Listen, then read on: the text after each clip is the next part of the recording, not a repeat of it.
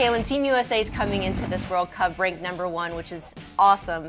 What are your personal expectations for Team USA this year? Oh, goodness. I hate talking about it because I'm Canadian, and it always infuriated me when I saw them in our group or we saw them in the semifinal, because anytime I played them, we could never beat them. And I tweeted about this the other day, even with the men's program knocking out Canada of the Gold Cup.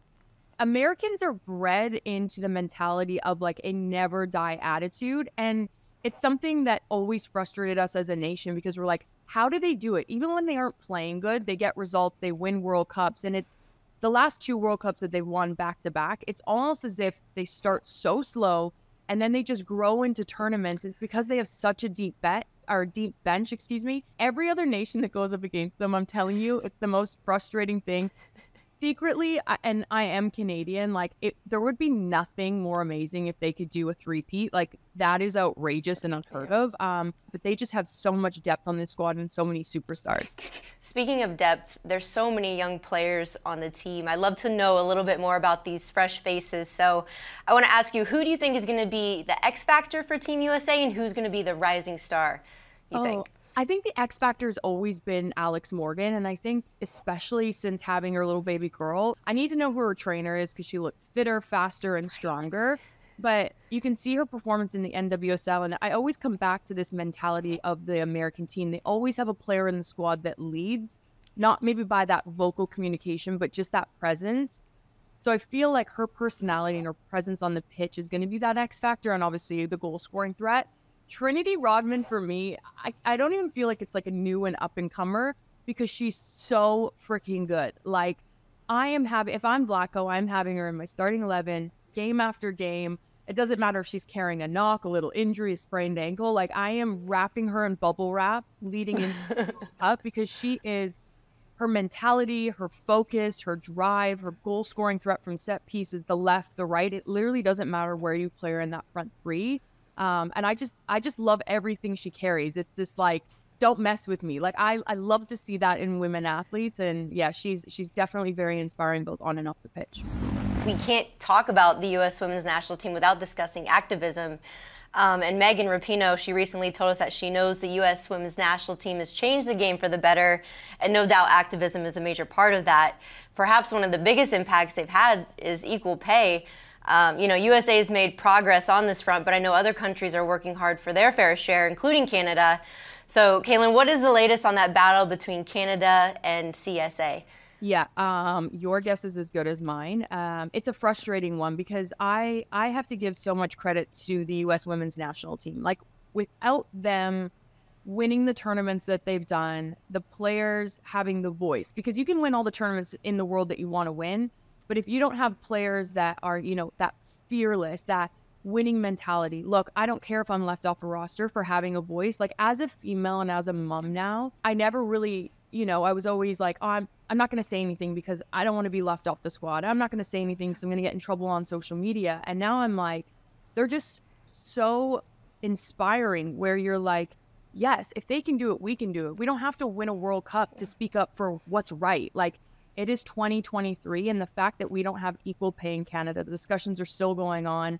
I mean, we see our organization of our leaders in $15,000 suits, but yet we can't have a send-off game for Canada for the Women's World Cup, one of the biggest tournaments in the world, the biggest tournament in the world. Like, it's such a head-scratcher to me, and I've had conversations with people at the CSA, and there's no transparency, there's no honesty, there's no communication, and I think that's the biggest thing is, yes, these women are fighting for equality and equal pay, but they're so much bigger than that. And this is the part where I struggle, where people are like, can't women just be happy to represent their country? And I'm like, if you guys think this is just about the money, you are the issue. Like, these women are fighting for the future generation, for your kids, your young women to come up into a system where they can get a proper flight, not be sitting, in economy going to the World Cup, not have proper trainers because they don't have enough funding to send proper trainers to the World Cup. Like, it's just the little things that people don't understand, and they're representing our country.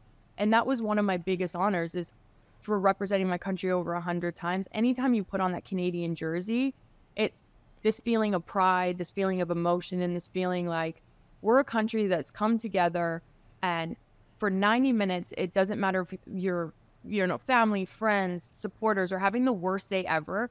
They can sit down on the couch, watch the game, and forget about everything else in the world. And I think that's truly the greatest power that athletes have, is they can make you forget about something so terrible and make people come together in the best possible way. So this isn't about dividing that and the supporters of, we're being selfish and like, just shut up and play. Like, no, it's not about that. It's so much bigger.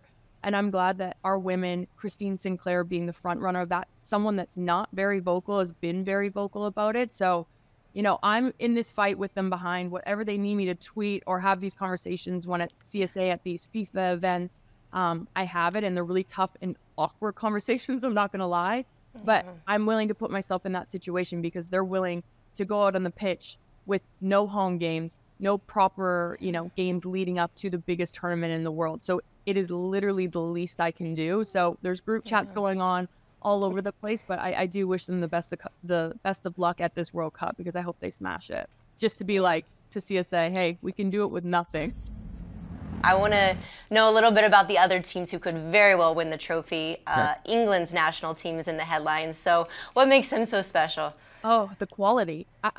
This is the point that I was making before. Canada is the only top 10 team in the world with no domestic league.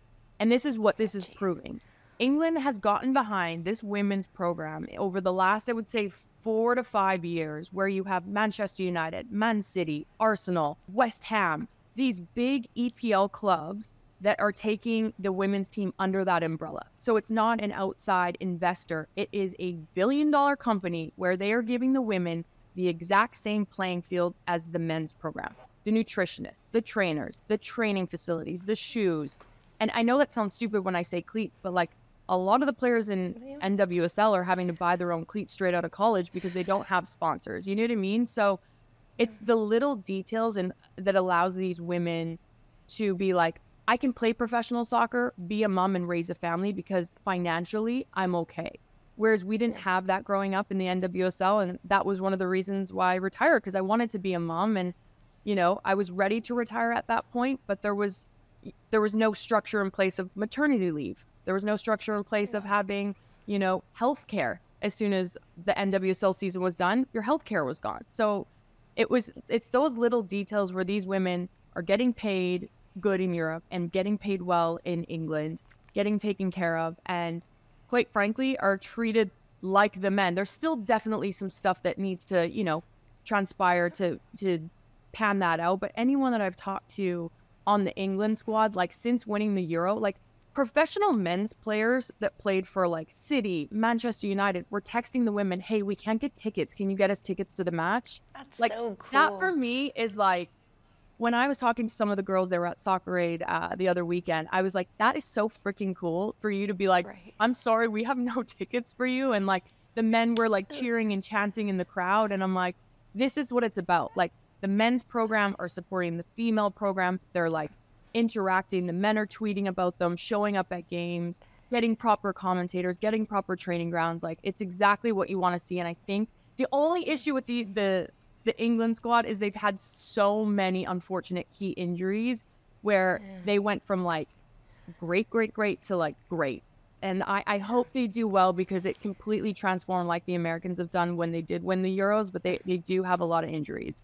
Germany, right behind USA, ranked number 2. Do you think they're a legitimate threat to the U.S.? Yes, because the Germans are very, like the mentality of the Germans is very similar to America, that they show up in big tournaments. They have people on the team with big presence. They have people on the team that their mentality is like, this is no big deal. And because they were the forefront runners of having a women's domestic league, like that was the place where when I was playing, you wanted to go to Germany. It was the top league there, or France. France, they only really had 3 teams that were very competitive, like Paris, Lyon.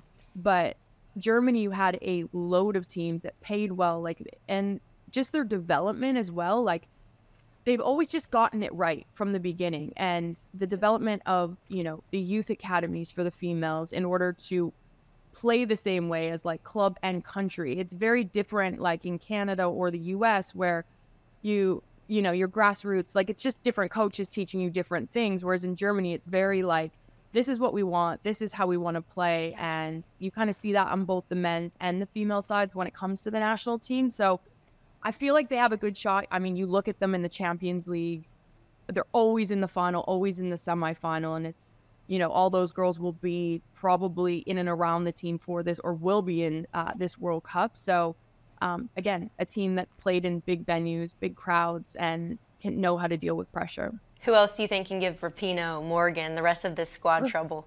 Spain.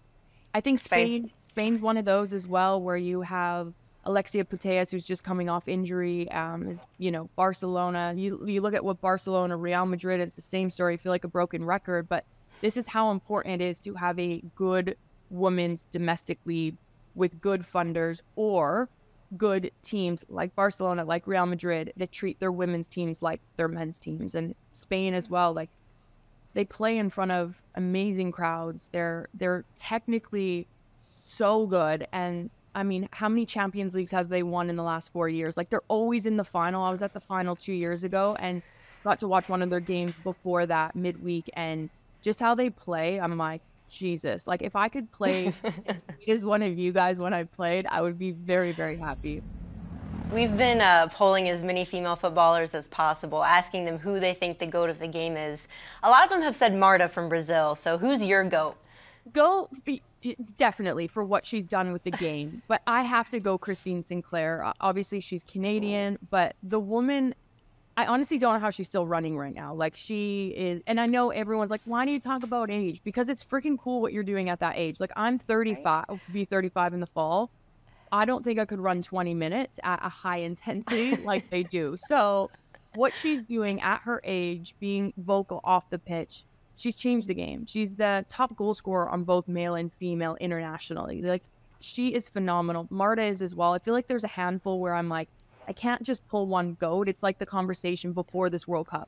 Is Messi the GOAT? Is Cristiano Ronaldo the GOAT? It's just a conversation. We're so lucky to play I was so lucky to play in a time where you did have a Marta, Abby Wambach, Carly Lloyd, a Christine Sinclair, that literally changed the footballing game on the pitch to allow all of us to be so successful. So I can't give it to one, but if I had to, Christine Sinclair, just a little bit. Hey sports fans, if you want to see more conversations with athletes and stars, check out these videos right here and be sure to subscribe for more from USA Today Sports.